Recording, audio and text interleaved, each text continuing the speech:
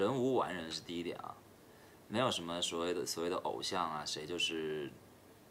高人一等啊，你知道，大家都是凡人嘛。所以我觉得就是很多时候，我觉得唯一能够让我留下来东西，或者留下来作品，或者留在这个时代，不被这个时代所遗忘，或者不被未来所遗忘的方式，就是让我的作品留下来。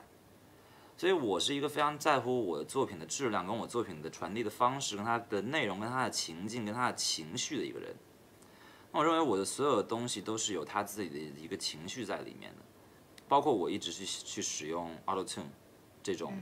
滤镜。其实很多人，其实这次我录一个节目，有朋友他们就说，就大家都是随便闲聊，你知道吗？也是非常善意的。然后他们就说，那 autotune 是不是就是像这个女孩子，比如拍照的时候，这个美颜相机的美颜呢？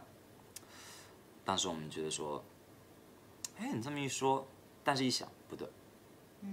美颜是什么？美颜是我把我的眼睛可能变大了，我把我的皮肤变好了，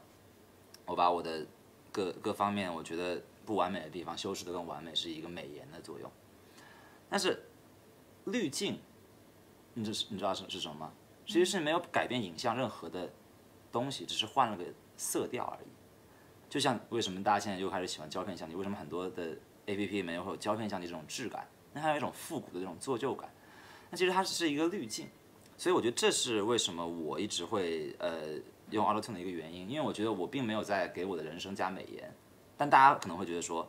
这其实是一个就像是拍照，就像就是照片的感觉，你知道吗？但其实我在加的是一种我喜欢的滤镜，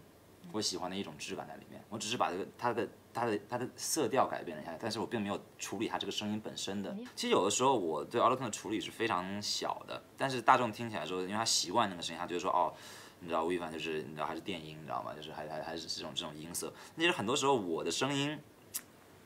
通过了麦克风之后，还出来的声音，其实我不加 autotune， 有的时候别人都会觉得说他是不是还是加了 autotune。其实是有这样的时候，但我确实没有什么想要说，我只是突然聊到这一点，我不知道为什么，我都忘了我刚刚为什么开这个头了。啊，对，聊到我音乐的时候，对我是一个思绪非常跳跃的一个人，然后，我也没有说这些话想要跟任何人解释任何事情，因为这是我自己喜欢的事情。那我觉得有人喜欢，有人不喜欢，就是随意。